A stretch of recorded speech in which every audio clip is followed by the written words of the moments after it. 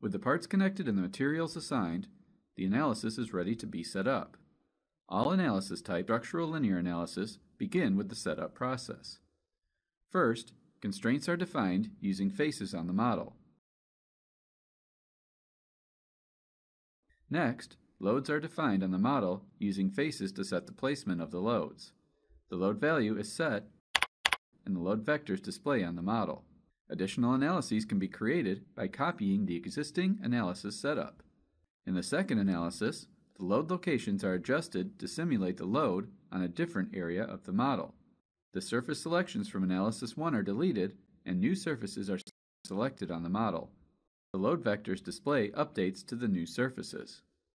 The loads can now be reviewed by selecting the analyses in the project tree. With the analysis setup complete, it is time to run the analysis.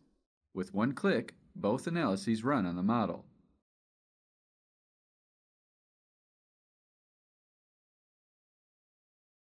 As can be seen in the run information, Analysis 1 runs in about 4 seconds and Analysis 2 runs in about 2 seconds.